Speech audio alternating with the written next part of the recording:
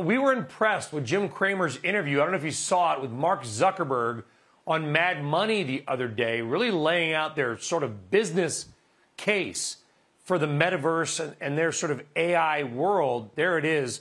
We're showing part of it. Do you guys at Jefferies think that Meta is a buy right now? Hey, good morning, Brian.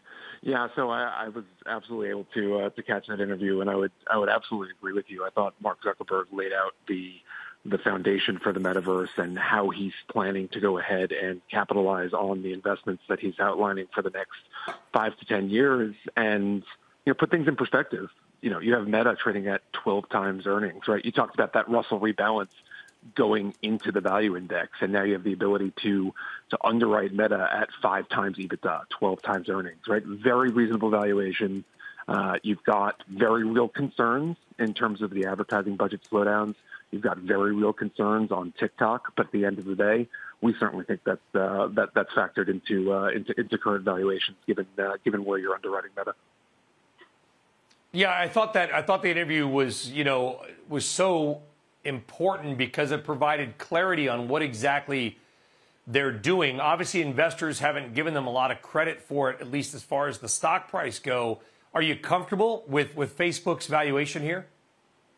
Yeah, so put things in perspective, right? You have Meta investing anywhere between $10 and $15 billion a year in what they call Facebook Reality Labs, so FRL, and that is their investment in the metaverse. So despite this investment, which is significant, so call it 10 to 15 billion a year for arguably at least the next 5 to 7 years where they are generating no revenues, despite that, you're still underwriting Meta at 5 times EBITDA. So Brent Thill, our analyst, continues to recommend shares at overweight, and I certainly think that makes a lot of sense when you think about the investments that they're making that are so significant. And despite that, we're talking about a sub-market multiple for Meta. You guys also recently removed NVIDIA from your favorite names list. Why?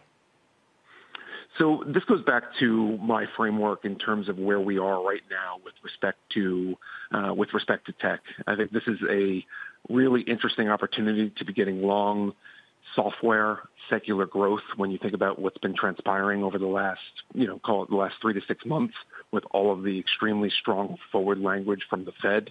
You have obviously stagflationary concerns with where we are right now, and look at the broader backdrop. So you think about going into a potential recession, you think about going into tougher economic times with tight financial conditions, semiconductors are a really tough place to be. So you're starting to see semis break down relative to the S&P. You're starting to see software outperform.